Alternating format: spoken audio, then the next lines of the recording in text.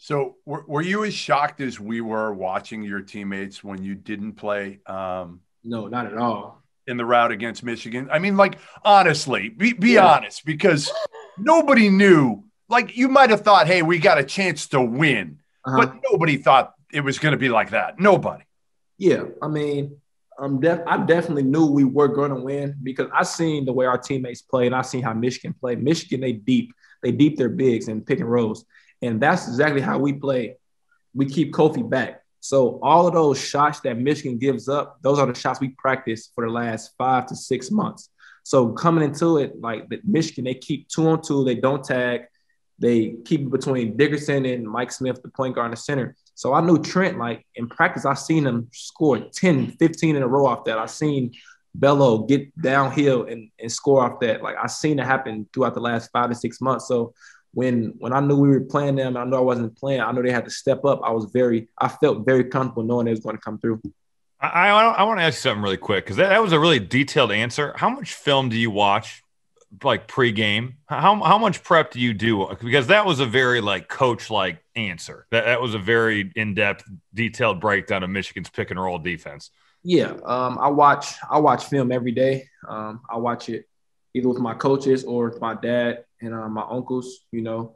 Have a is a good app I watch, so it shows all the details, of other players, percentages, and stuff like that. So I just try to study that and study other teams' tendencies and other teams how they operate in pick and roll. Do they hard heads? How well do they do going left? Closing out middle. Do they make jump shots left, going right? All the little things like that. Give me your best Curbelo story. He's fun to watch, man. Oh, Bello, Bello, that's my guy. Like he His just, personality. Am I yeah, wrong? Like his yeah. personality just now again, he could drive you crazy watching him at times, but he's so much fun to watch. He's so tough. Like Bello, like I knew Bello when I first got here. I text all the guys. I introduced myself and I seen him work out. I'm like, yo, like you have the it factor. You have it. You have the ability to be great. So from that day on, I told my roommate Tyler, I said, I'm gonna get on him this week. I'm gonna get on him so he can understand the importance of how we're gonna need him this week. I remember we had me and Bella, we were in a gym. We were playing open gym, and we were playing like a little pickup. So, he came from high school, so he used to, willy nilly dribble, spin move, nice and now. I remember I drove one time and like he cut me off and like I like put my shoulder in his chest. He flew back to the treadmill. And then I just want to see how he reacted. He got up. He's tough as nails. He got up. He's like, yo, why you do that? I started laughing. I shook his hand. Like, all right, you passed the test. We good. And then from that day on, I just took him under my wing.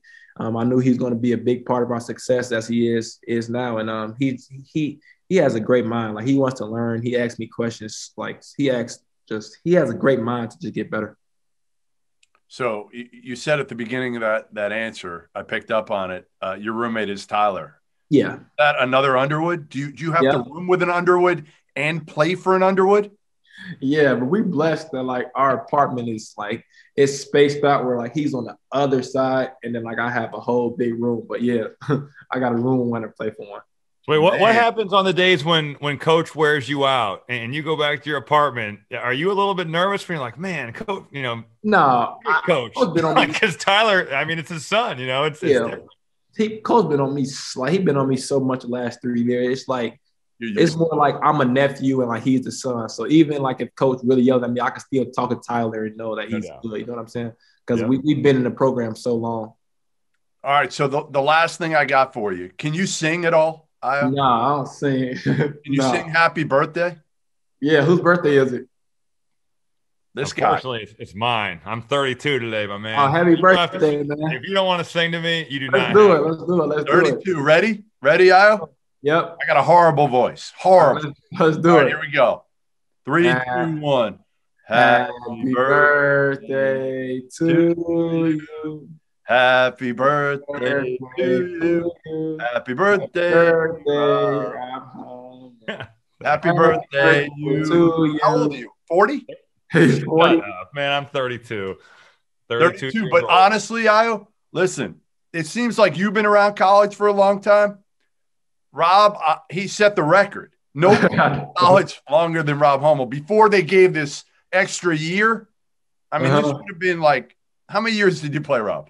I played 5, man. I blew my knee out my junior year, so I redshirted and came back. Just making it sound like I played for 8 years. Rob, he gassing, Rob. Well, listen, we appreciate you coming on. You look way better with a mask than Underwood. I told him, like, look, like, I told Coach, it's not for you, Coach. You're not a superhero. Coach. You can put it on. Put it on to finish it off. Finish up the interview. We got to see you with the Catwoman mask. Catwoman, man. I love it. I love it. Listen, hell of a season. Keep it going. You made the right decision coming back. You don't need me to tell you that now. You know you made it, but I think at the time, it wasn't easy. You didn't know you made the right decision then. No, right? It wasn't. It definitely was a tough decision for me. Good. Well, listen, I'll see you in Indy. I'll wave to you from up top.